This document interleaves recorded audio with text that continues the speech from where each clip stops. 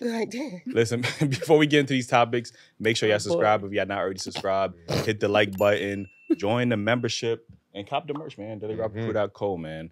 And join the second YouTube channel. Dailyrapupcrew clips, yeah. Okay, that's clean. That's clean, man. Listen, let me get to this first topic, right? I seen recently, there's a lot of conversation about the whole sugar relationships. We got sugar babies, sugar daddies, websites and all that. Why do you think more women are embracing that sugar relationship lifestyle? Do you think it's empowering or it's exploitative?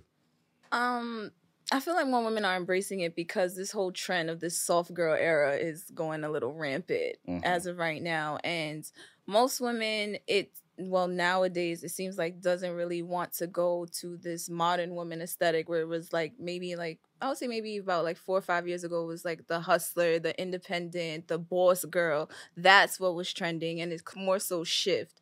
So like the sugar baby lifestyle, the stay-at-home girlfriend lifestyle, that seems more appealing because of the aesthetic, where it's just like, I'm just a girl. And because I'm a woman, certain things are owed to me, and it creates this like damsel in distress perspective. But personally, I don't think something like that is empowering. But to each their own at the end of the day. Overall, the lifestyle is pretty much for those I see that don't really want to go to 9 to 5. There was this woman on TikTok that literally went viral that says that she chooses this lifestyle because she never dreamed of labor when people asked her what her dream job is. So whereas being a sugar baby, being a female, being feminine, being soft, and just creating this perspective of entitlement around themselves and running with that and expecting men to take care of them, even as like a sugar baby, it doesn't really seem like, well, let me just say to me, it doesn't really seem all that worthwhile at the end of the day, because when he leaves, then what? Like my mother always taught me, you give a man a power to feed you, he has the power to starve you as well. And I don't think that they realize that in the moment, because the lifestyle is, a bit extravagant and more so probably not what they used to. But then once he's gone, once the money dries up, it's like, then what? And now it's a soft version of prostitution to me. Okay. Honestly. Okay. But I feel like also you gotta, granted, and I know girls who are sugar babies and stuff like that, but the guy's giving you all these things or whatever, he's giving you money.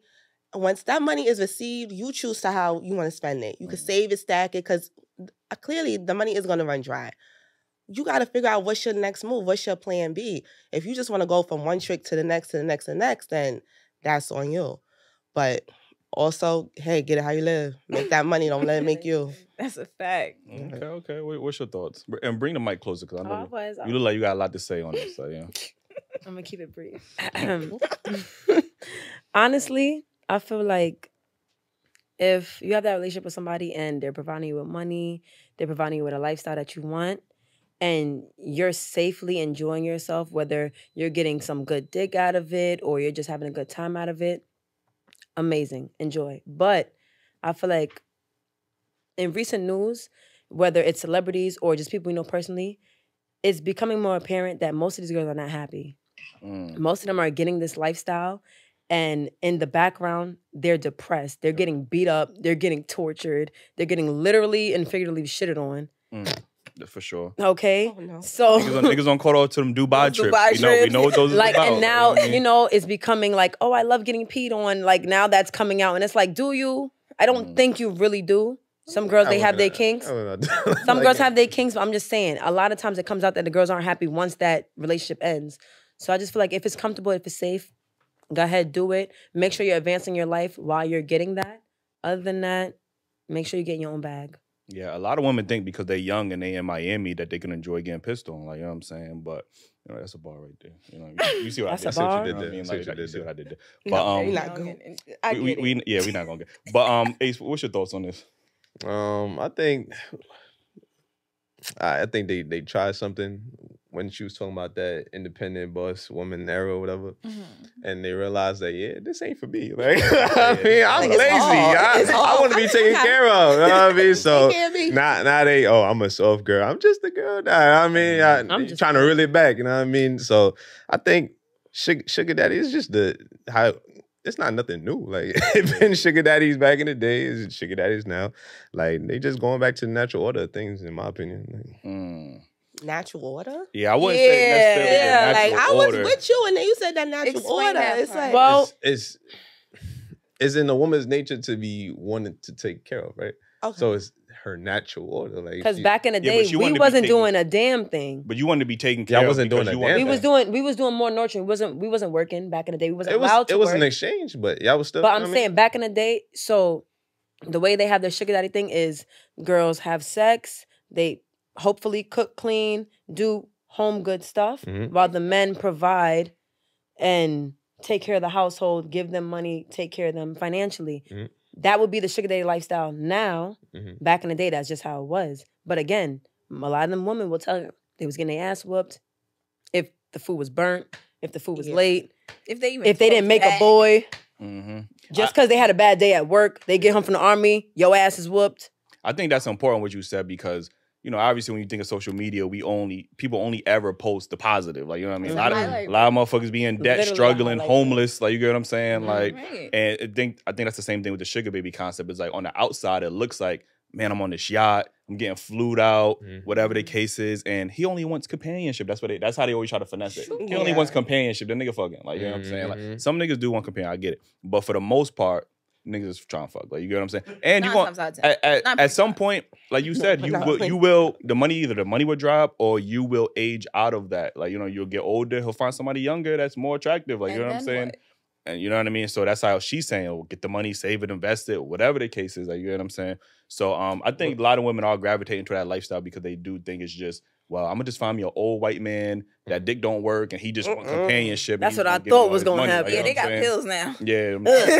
Well, why y'all say they not happy though? Because I don't see a lot of women leaving the lifestyle. Like, even if you saying they getting their ass beat or they getting peed on shit on, they will still leave that nigga and go find another one and do the same shit. So how you not happy? That's because once they get that, they don't. And then when they with a good nigga that's treating her right and they happy, they leave that nigga because he broke. Or he not broke, but he not taking on vacations. He not buying on Birkins and shit. People get addicted to the lifestyle. It's like what Godiva was saying. It is a lifestyle thing. It's like if you cannot see yourself living less than a certain way, like you are. So you living that lifestyle, you happy, right? Of course, but to an extent, I'm happy because of the things I'm receiving. I'm happy because of the money. So you happy enough to stay in that because you. The happiness is outweighing the bad, right? That's not always the case. Yeah, like I said, it's very subjective. We don't talk about the mental issues that they go through. Like she said, motherfuckers getting shit on. You think they really happy to get shitted on or pissed on? Like after the bread, yeah, for sure. But this is the thing. All of us have worked a job that we did not want to stay at, and we got our payment. They're making a lot more money to do shit they really don't want to do. They'll be happy with the money. They're not happy with the actions. And I could say that some girls have their kinks again. But more than likely, they're not happy. I think women just want to be openly they just want to be openly like prostitutes. Like, you know what I'm saying? It's not women. It's some people. There's some men and there's some women. But that's let's not do too much. I feel like every woman got a price tag. I'm gonna be honest with you. Like, you know what I'm saying? Every woman, enough money, y'all gonna double guess your morals and be like, okay, nobody gonna know that I just did that this. is extremely subjective as hell because. Not to toot my own horn. I've been around the best of the best and the lowest of the lowest. I'm gonna say something wild. And for me, it's about character. There is no price tag on my morals, on my values, who I am as a person, and who I am, especially as a woman. Because there is nobody and nothing on this planet that can deter me from any of that.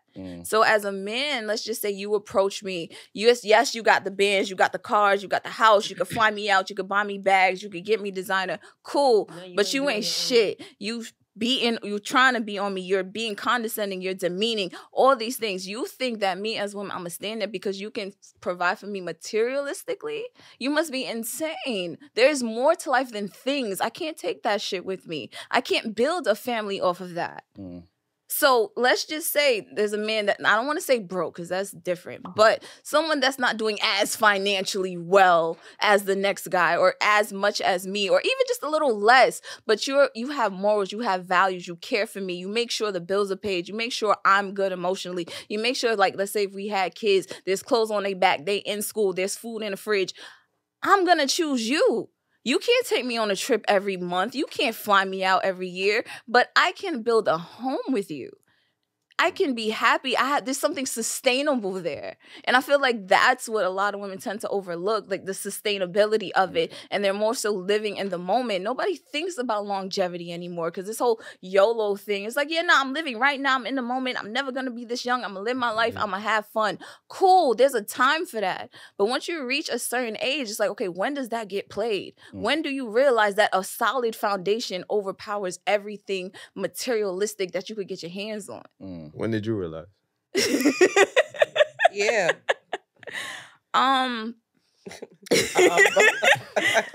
Honestly, for me, it was after I lost my dad. I lost my dad in 2018, and thank you. And my whole life pretty much shifted after that. I was one of those people that was living in the moment. I was always thinking, oh, you know, there's always tomorrow. There's always the next day. I could do this another time. I was not thinking about past what I was doing in that time because I'm just like, yeah, it's here. It's now. Let me live it, enjoy it. There's no, my concept of time was different. Yeah. And after that, because it was very sudden, it wasn't like no one was prepared. Like it just happened. Yeah. And for me, that shifted my mentality. And it's just like, okay, he installed a lot of values, a lot of morals and principles in me, more so than even my mom did. So now this person that I had as a cornerstone, as an anchor, that literally everything I was doing to see them be happy for me later, I can't even enjoy it now because they're not there. Because I didn't really put myself in those moments where I should have. And I would like to know, like, you know, the women that are subscribing to that lifestyle, like, like where are their fathers in their lives? Like, you know, because a lot of women don't have that father figure, so they think that a man love bombing them is a form of, oh, they love me or they actually care about me or whatever the case is. So I would be curious to see how many of the women that subscribe to that lifestyle, if they have a father figure in their life, how active is their father figure, like, you know what I mean? Because there might be a correlation there, like, you know what I mean? There is, like, if you really look at it, like, the main thing that's in the news right now is Kamora's daughter with that 65-year-old man, and she's 21. But then when you remember, maybe it was like a couple months ago or last year, like, she was going back and forth with her father on the internet. To me, it looks like she's looking for that void that her father doesn't. Yo, they had a video where he was like, yo, I'm going to stop paying your bills. And she was like, yo, if you stop, I'll find somebody else to pay it or something. And look like what happened. Like that, yeah. Oh, she stood on business when it came to that. She was not playing. So then, and then... Could have stood on business a little better. Not a little better. He looked crazy. So like I truly feel that the correlation is there. And with me, like I said, being with someone that had an active father, because my parents weren't together after a while, but my dad remained active in me and my brother's life until, you know, the very end. So having that influence and seeing like what a stand-up man is, it has made my choices better in relationships and as far as how I carry myself, because eventually I do want to be a mom. Eventually I do want my own family, but I know that a 2-parent household is important. The last thing, no disrespect to anybody, that I would aspire to be is a single mother. That's granted, things happen, and not to take that away from anyone, but if I had the chance to choose, and I feel like most women are like that too. Nobody really chooses that lifestyle, and things happen. Wait, what? Nobody chooses to be a single mother. Nobody chooses? What? I said not everybody. Not everybody. Okay. But no, you said nobody chooses. Well, all right. Well, I mean, I see motherfuckers every day. Like, I mean, shout out to Drea, but you know, it's like, we not even gonna talk about that lady. Damn. Listen, Shots is episode. a little bit. Like,